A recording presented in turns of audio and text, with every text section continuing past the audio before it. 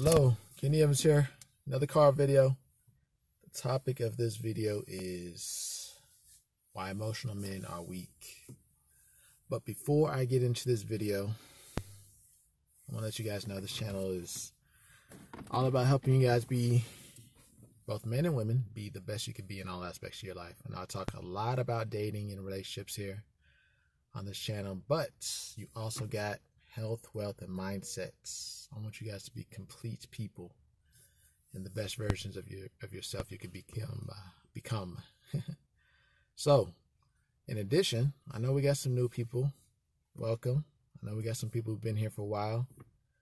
Welcome to you as well.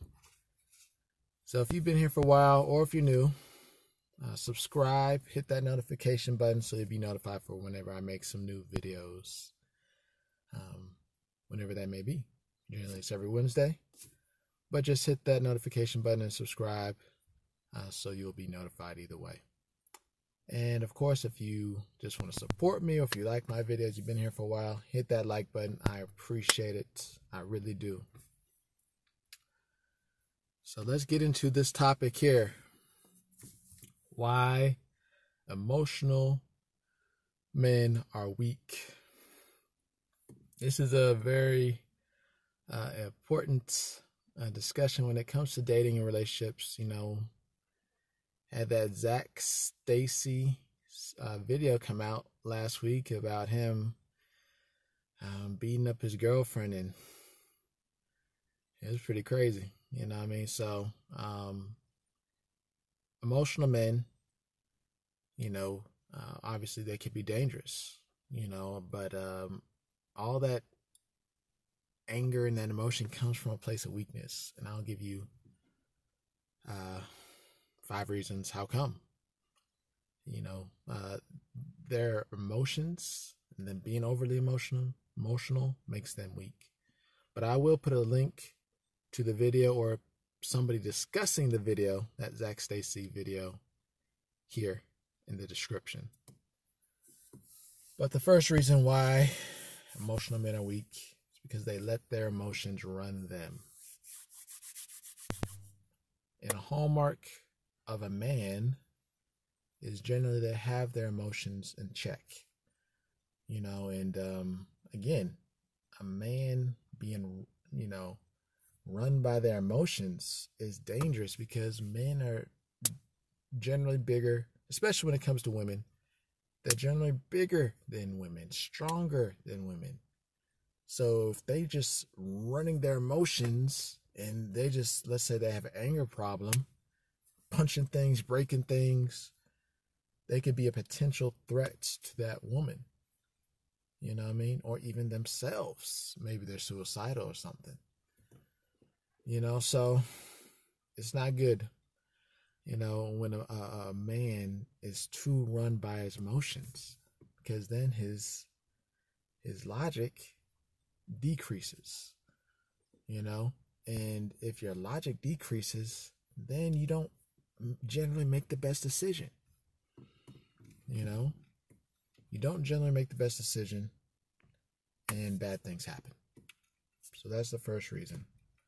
Second reason, piggyback off the first one. They tend to not think before they act. Because in addition to your emotions, again, you do not put thinking first. So instead of thinking about what's best in the situation, you just act. And while you act, you know, you make a bad decision. And when you make a bad decision, you have bad consequences. Maybe you hit your girl, she calls the cops on you. You know, maybe you in a bad place, you know, and you commit suicide. You know, so it's just a lot of things emotional men do that make them weak. You know, when it comes to hitting women, it's like, only way I would justify a man hitting a woman is if his life is in danger, me personally. But if you just hit her out of anger, that makes you look bad and weak, because you're the one who decided to get with that girl. through all the stuff that she put you through. You decide to get with her. And that means you did not vet her very well. And the fact that she could even get you to that point where you want to hit her, that means she has power over you. And therefore, you're weaker than her. Instead of you leaving, either leaving the situation or leaving the relationship, you let her have that much power over you where she could get you so emotional, or you choose to get so emotional over whatever she did when you put your hands on her, just out of anger. I mean, that's just weak. You know, you got people who think about stuff, they think about the consequences. And I get it. Sometimes women can make you really mad and they do things that will really, piss you off. But again, if you don't think about the consequences and think about what you're doing before you do it, you could have some really bad consequences in effect afterwards. So that's the second reason. Third reason, emotional men could be unpredictable. And again, it piggybacks off of the second one. Because you got a guy who has anger issues, or maybe they just like to cry. Maybe certain things that could trigger them, but especially when you know and they know that they got anger issues or they're emotional, they'll find reasons to do it. And you may not even know what it is. And they'll just find a reason and they just get pissed off or they just get so emotional, they crying and sad, whatever it is. And you have no idea. And now you got a storm on your hands because this man is choosing to be in their emotions and be emotional. You know what I mean? So it is definitely something that you gotta understand. When you're dealing with an emotional man, it could be anything that could trigger them. And then you got to deal with that.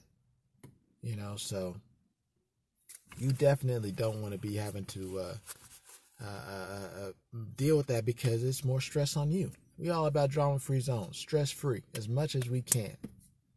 Stress-free, drama-free zone. You know what I mean? So whenever you gotta, this is also leading me to my next point.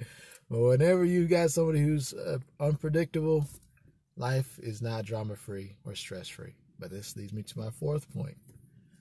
You got to be walking around on eggshells with these people because you just don't know what will trigger them. You may know the certain things, but you just don't know if the next thing you may say or do will trigger them. And then you got to be, going through a whole storm. So it's really just because you don't want people in your life who are a burden or who make your life harder. You know what I mean? Especially maybe you've talked to them about it and they just still don't want to get help, whether it's therapy or, self-help, talking about it. Again, that takes thinking where you talk about something before you act. You know what I mean? But you got to think about it first. Most of the time they don't think before they act. They just go, especially if something really triggers them. You know what I mean? So that is another problem. You got to walk on eggshells. You know what I mean? And it's just not worth it. It's really not. It's not worth it, so. But yeah, obviously, last but not least, reason number 5 is they are overall more feminine in a man's body. And again, that is potentially dangerous. You got let's say the guy's like 6'6", terrible anger issues. You know what I mean? And he has his girl he's dealing with. She 5'2", and she gets him mad. I mean, that could be a deadly situation for her. You know what I mean? Like the fact that he's almost like a male version of her. The only thing is she has probably more emotion, but she's just she's not as big as he is. So she can't do as much damage. And women, sometimes when they're mad, they're going to do what they can to get you mad. Just to get a reaction out of you so they feel satisfied. But then whenever you as a emotional man reacts back to her emotions, again, it's a storm. There's drama, there's turmoil. Things just don't work out. You know, and it's just weak for a man. It doesn't matter what a woman does, unless, again, for me personally, your life is in danger. She threatened, maybe she got a weapon or whatever. Your life is in danger. Then you could fight back. But ultimately, it's just like, there's not many reasons you should be putting your hands on a woman. You know, and again, that's a sign of you not vetting well as a man and you letting things escalate too far. You know, so it's not about the woman. It's always about you. Whether you vetted or even if you vetted well, how do you handle the situation? You know, so again, these men generally are more in their feminine, and they're obviously in a man's body. So it could be dangerous. And that's like a lethal weapon. But when you have a lethal weapon, you have to have somebody who's strong to be able to control that. And if you're dealing with a woman and she's stronger than you in the situation, or she has more control than you in the situation, by definition, you are weaker or in less control. And as a man, you should always be in control and stronger, and physically, but more emotionally than the woman you're dealing with, because that's makes you a leader. So, but yes, that's all I got for y'all here today. You know, let me know if you agree, disagree. If you do disagree, you put a thumbs down. Let me know in the comments how come you disagree, so we can have a civil discussion. You know what I mean? Like, comment, subscribe, hit that notification button so you can be notified for whenever I make other videos. Of course, let me know what other, topics you want me to talk about. Again, this channel is not just for me. It is for you as well. I know, again, I talk about a lot of dating relationships, but we also talk about mindset, health, and wealth as well. Because I want both you, men and women, to be the best you could be in all aspects of your life, so you become the best versions of yourselves.